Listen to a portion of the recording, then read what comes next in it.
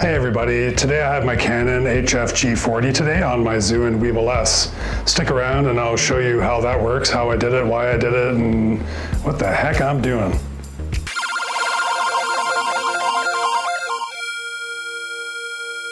If you have any comments, questions, want to take part in any discussion, conversation, leave a message down below and we can talk, we can discuss things. We'll get deep. Also like, subscribe, and don't unlike it, whatever you do, that's bad.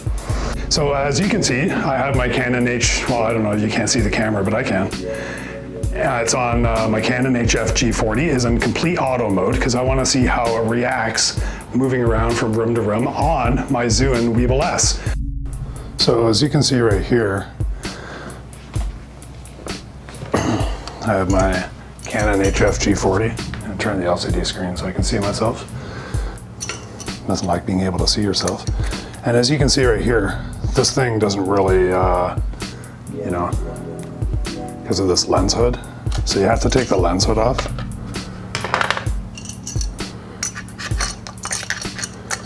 And this battery is gigantic, as you can see on here. So that's the only issue you're going to face is if you're using a giant battery.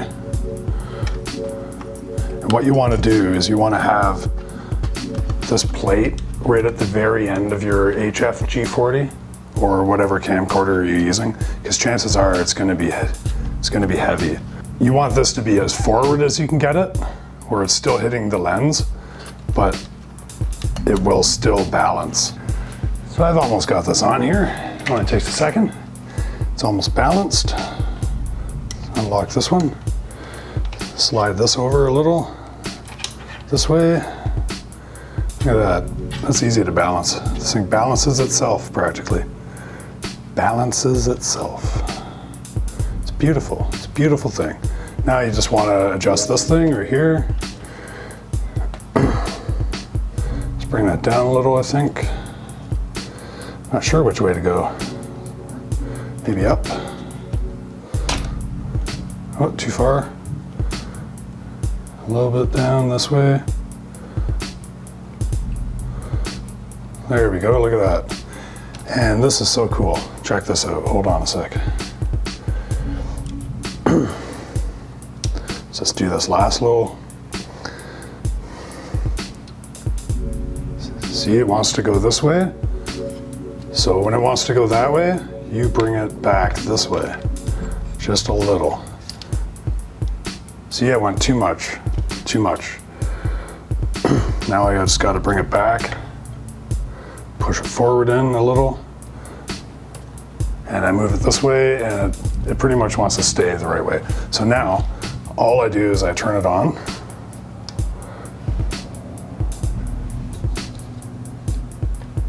and it fixes itself. And as you can see, let's bring this camera back up here.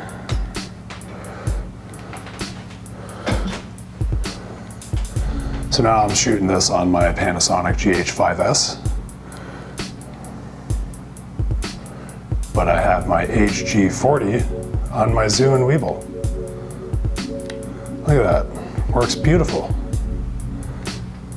You ever seen such a thing? My God, look at that. Let's bring this zoom back in so you can see the whole dang scene. I love my GH5S, honestly. This is such a beautiful camera.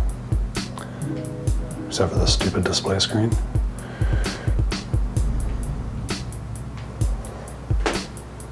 Oops, I just turned the volume up. Set. Ah, so look at it, check it out. Look at it. Check that baby out. Let's put that in the POV mode. And you can swing it around and it wants to look wherever you're looking. Baby.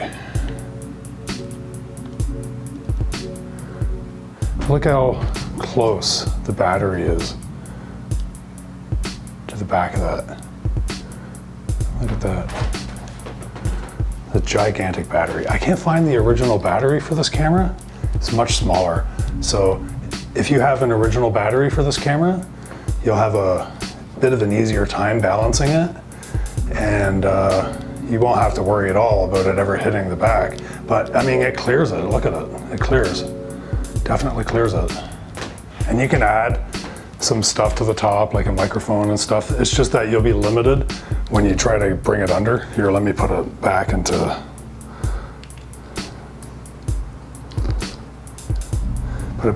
the L mode. See, when you go underneath, like that, you might be limited for the, well, you gotta be careful when you go forward. Look at that, look at that, it barely clears the thing. But anyway, when you're going forward like this, then you can't really have too much crap on the top of your camera right here. That'll get in the way. But you can have a small mic, like obviously you can't go everywhere. You don't want to have your little EF viewfinder thing sticking out either, because that'll definitely get in the way. But yeah, I'll show you some of the footage from this thing, and it looks fantastic. The other thing is this handle comes off the tripod, and you can put that right here, and then you can get really cool shots like this. See how I'm off to the side too, it wants to stay pointed in. You can close that screen too. The motor is strong enough to hold the camera, even if it's a little unbalanced. It's just that the battery won't last as long. And the other thing about this too, is when you have a camera that the USB is compatible with, the USB will actually charge the camera. Like my GH5S is compatible that way.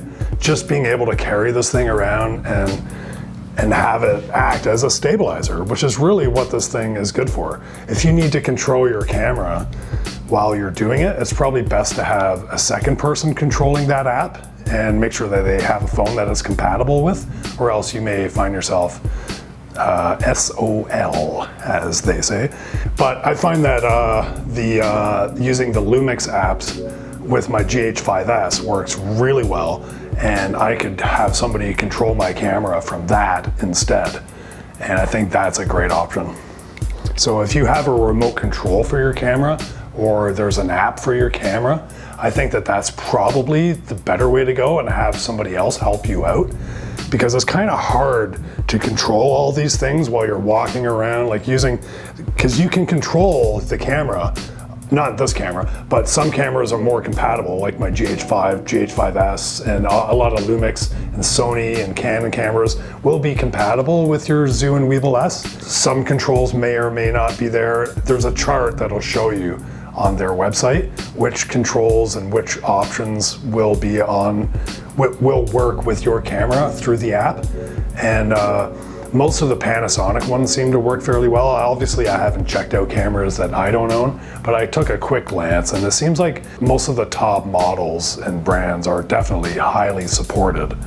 It's just that your phone may not support the app, and you're running into a bit of an issue with that. But it's kind of hard, like I was saying, I think, to operate a camera while walking around using these controls. Although it's neat that they included it and you have the option, and if you can learn how to do it, then all the power to you. It just seems kind of a little hard and tricky, but I think it works like as a stabilizer really, really well for pretty much any camera that you can attach to it. I've also attached my Canon 60D, and it is much heavier than either of these cameras, with a big lens and shit like that. Man. So if you have any questions, concerns, comments, leave them down below. I would love to hear anything you have to say, and anything you might have to add. Like, do you have one of these things? Tell me what cameras you've hooked yours up to. Let me know what's going on with your life. Now, you're not really supposed to use these cameras. These cameras are not made for the Zhiyun Weebill S. I also have tried my Canon 60D on my Zhiyun Weebill S, and also my little Panasonic TM700, which is super small and light, so that's not going to be an issue. But on any of these cameras, you can't use the USB connection for the camera control on either your Android phone or your iPhone or whatever you may have. like it's gonna work on a Fisher-Price phone or something like that. But I digress. The camera control is kind of tricky to use on the Zhiyun Weebill S on the handle. There is different modes, like a POV mode, but I found that using the POV mode on this camera can make it act kind of wonky for some reason. Every time I've turned it on, it starts going all haywire. But on my Panasonic GH5S, it acts fairly good, normal, but that's not as heavy of a camera. This should be able to handle 9.6 pounds, I believe. I'll get back and put that on the screen below my face somewhere, and then we'll all rejoice in the information that I've provided. So relish that. And so this is normal lighting in auto mode on my Canon HF G40. Well, maybe not normal. I've lit my room with like 1,000 lights. It's got like the power of the sun illuminating it. So obviously the auto is gonna look pretty good in this situation. But let's go to a darker room and see how that handles. And at the same time, we'll also see how smooth the action is on the gimbal that is being provided to us by me and my bank account. So the camera operator is new at the Weebill S, so we'll just slowly make our way over here because it's new and we're just getting used to it, aren't we? The camera's also just super slow at turning. So this is what it looks like when doves cry. I mean, when you go into a darker room. I want to see on the video where you guys get to see first how that transitioned from light to dark. You don't have to do that. And I'm interested in seeing how smoothly it adjusted from the light to dark, and if the white balance changed and how that adjusted. And is the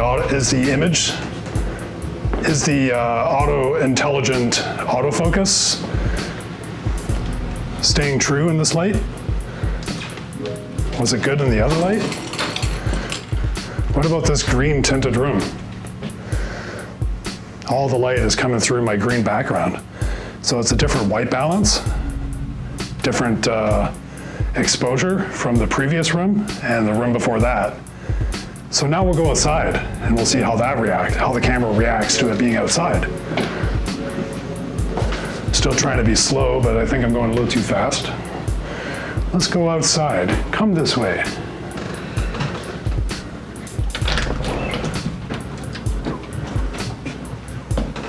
Did that overexpose? Did it look normal? Was that smooth? Jerky?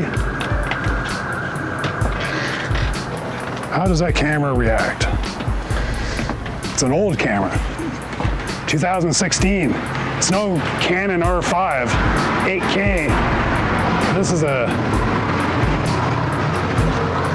1080 60p is what we're shooting in, 35 megabits per second. 60 glorious frames per second. And this thing, I have a Comica receiver sitting on top of it, so it's kind of making the weight a little strange. I've had to tape a tripod mount onto the back of the camera. And actually I have a longer battery on the back of the camera too. Usually it's a much shorter, lighter battery, but this longer, heavier battery I think is better to offset the balance. Just come this way.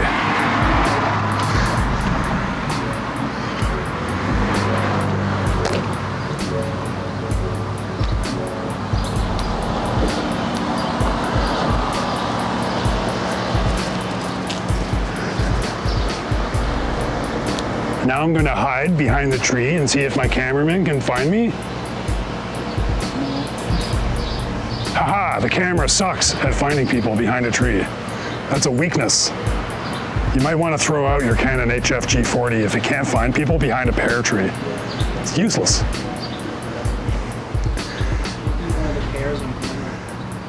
Right off the tree and then eat it. They're not ripe. I will not be eating a unripe pear on camera. So we lost our air conditioning all weekend. I didn't even feel like making a video because of that. This is not a ripe pear.